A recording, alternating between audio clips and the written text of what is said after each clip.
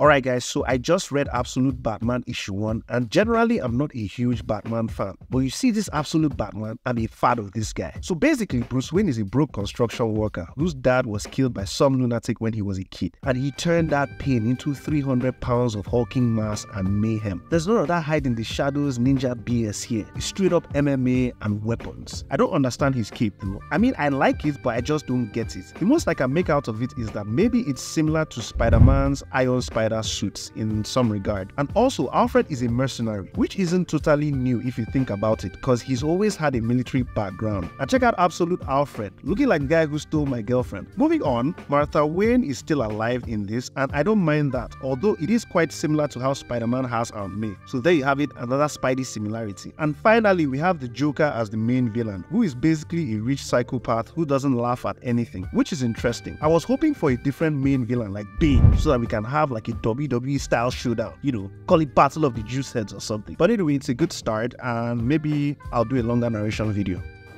Don't forget to subscribe!